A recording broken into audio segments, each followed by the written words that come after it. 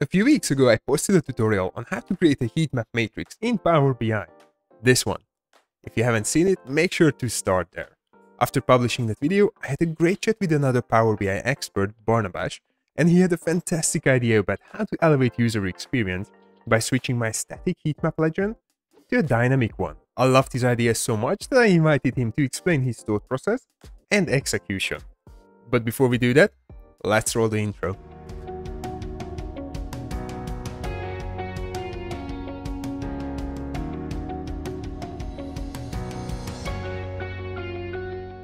Hello and welcome to BI-Lingual Analytics. My name is Roland and I'm here to help you to learn more about Power BI.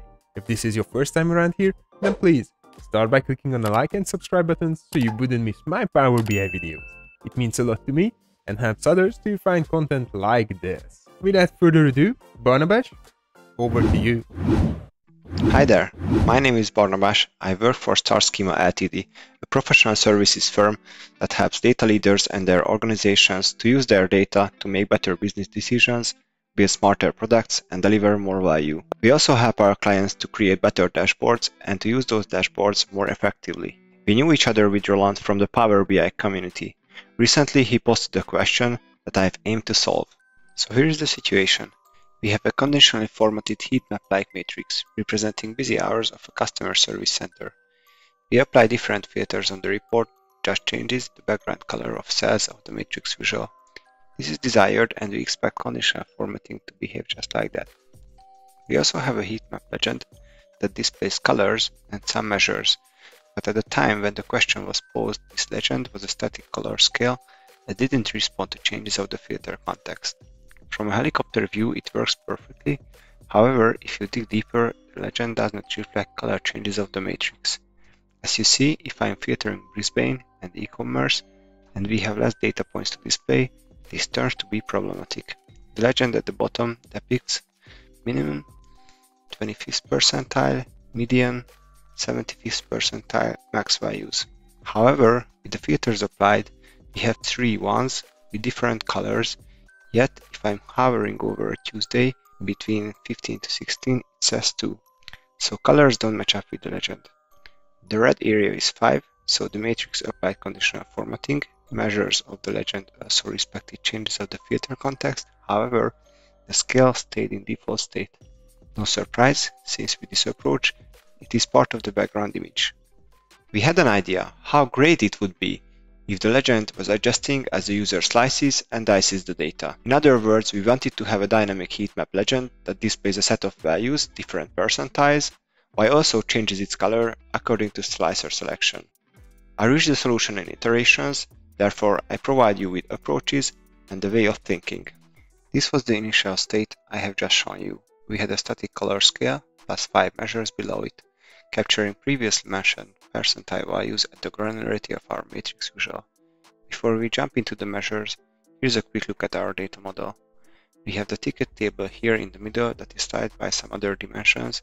Then you can see summarized here that creates the granularity of the matrix and our measure, number of tickets served, which is evaluated in that context. After that, our X iterators just find the mean, 25th percentile, median, 75th percentile, max values in that table. These measures are then put into cards and placed under our static color scale. Replicating the same pattern in different measures would make maintenance harder on the long run, but we will fix that later in this video. Okay, if you want to have a legend reflecting the colors of the conditionally formatted matrix, why not create this legend as a matrix itself? So I created a table with a column called header. Of course, we will need a sort and a placeholder column for visualization purposes. Later in this video, we will get there. Just for now, the purpose of this header column is to be placed into the columns well of the matrix visual. Then in approach 2, I created an additional measure using switch that replaces the measures according to the filter context coming from this header column. For example, min string of the header column would call the measure responsible for calculating minimum value. 25th percent string of the header column would call the measure responsible for calculating 25th percentile value, and so on. As you can see, this way we already solved our issue, but it's not so elegant. We can do better. Let's see how. Let's not tire ourselves separating a helper table and measures. Create instead a calculation group that will address both these requirements at once. Creates the filter context for the matrix visual in the columns well, and performs calculations according to the definition of each calculation item, which are very similar to that of earlier measures. So far, we only used Power BI Desktop to solve our issue. Let's move a little bit forward using Tabular Editor. This is a tool extending the capabilities of Power BI Desktop. Once you've installed it, version 2 is free and it is enough for our task. You can open it under the External Tools tab of Power BI Desktop. Let's see the creation of percentile calculation group. So we click on External Tools tab and choose Tabular Editor. The pop-up window of Tabular Editor shows up. We right-click on Tables, Create New, Calculation Group. Let's name it CG Percentiles, standing for Calculation Group for Percentiles. Then right-click on it, Create New, Calculation Item. Let's name it Min, as this will be responsible for minimum value calculations. I just paste here the modified formula by showing you the original as well. As we see, the granularity of the table where we calculate the formula is the very same. There are only 3 differences afterwards. Number 1. I omitted add columns because x iterators, min-x and percentile-x in our case, are already designed to compute expressions for each row of the iterated table. Therefore, we wouldn't need to pre-calculate this add tickets column. Number 2. I changed min-x to percentile-x ink. Both operate on a table, and for each row of the table they perform a calculation. After we have these partial results of number of tickets served, min-x returns the smallest number. Percentile-x ink for the zeroth percentile just does the same.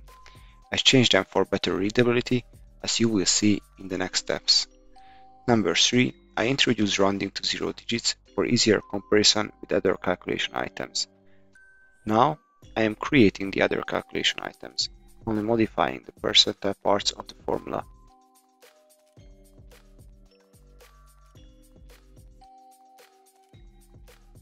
Then we click on Save and our modifications of the model get applied. Let's see the formatting of the legend matrix. We add name to columns well. We see that it's not in the intended order. It's because even though our name column is sorted by ordinal, an automatically generated field by the calculation group is not the right order. We go back to Tabular Editor and we change the ordinal number for max to 4. Tabular Editor is smart enough to conclude that we intend to create an ascending order for calculation items.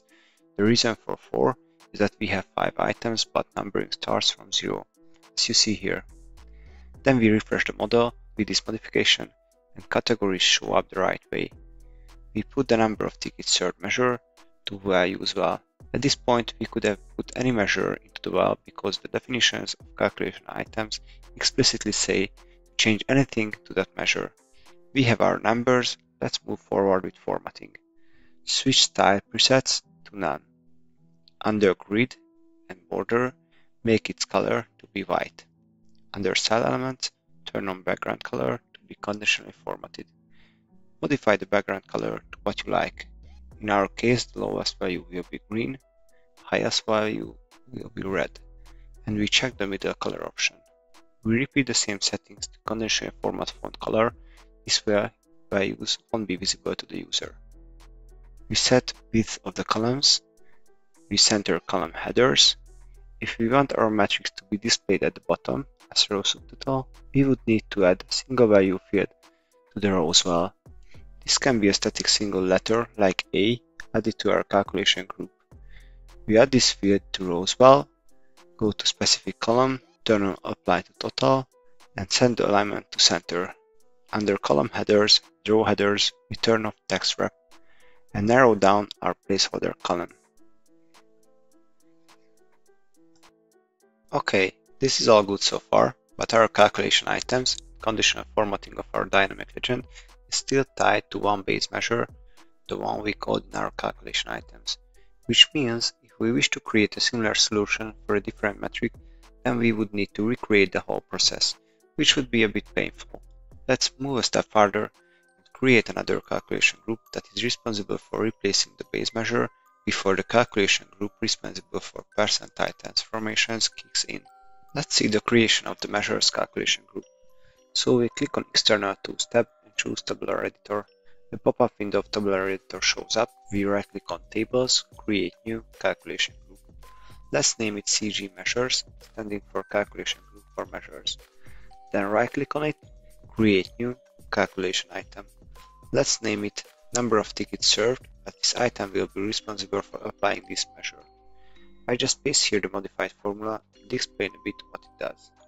We could easily use just the measure reference, but in that case any measure in the report would be replaced by this measure. However, we might want some measures not to be affected by this calculation group. Therefore, we introduce an if statement where we are branching outcomes. In this example, if the measure is not average service minutes, it replaces the existing measure with the intended one. Otherwise, it leaves it as it is.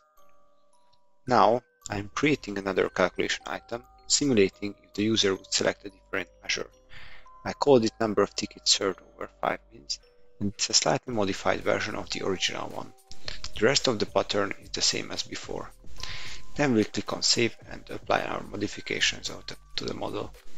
We add a slicer containing the items of CG Measures, Calculation Group. Under Slicer Settings, Options, Style, we set it to Tile. Resize a bit, and under Slicer Settings Selection, we turn on Single Select. This guarantees that only one item gets applied. We change the measure, and we see that the matrix changes.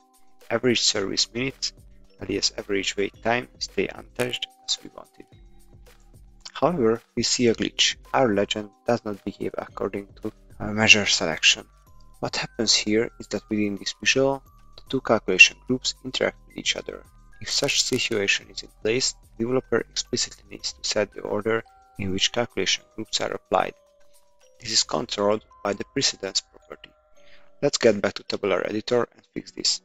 As we click on the calculation groups, CG percentiles has 0 as precedence, and CG measures has 1. The higher precedence a calculation group has, the earlier it gets applied.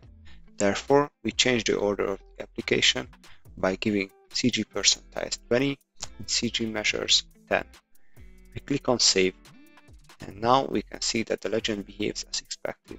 Not only changes percentile values, but also changes the measure for which it computes those percentile values. If I'm filtering to e-commerce, it's even more visible. Of course, even with this solution can be further improved. For example, if very few data points are selected, then filling up blank values with zeros might not be the expected result. Plus, we might want to consider which percentile calculations make sense to display. This is also a matter of requirement, but as for this demo, we stopped here. So summing our journey, as a result of the fourth iteration, we have reached to a solution where the dynamic color legend is not only responsive to slicers, but the user is able to change the base measure under calculations. For what metric I am to view the heatmap visual and the dynamic legend. Wow, what a great solution, right? It shows that the Power BI community have lots of smart members. If you like Barnabas' solution, make sure to let him know and connect via LinkedIn. I'll add his profile to the description box below. And as always, if you have any questions, let us know. Both of us will keep an eye on the comment section here. As you stay till the end, I'm sure you like this video, so please consider hitting the like and subscribe buttons and make sure to watch more of my tutorials, like these ones above me. Thanks for watching and see you in the next one.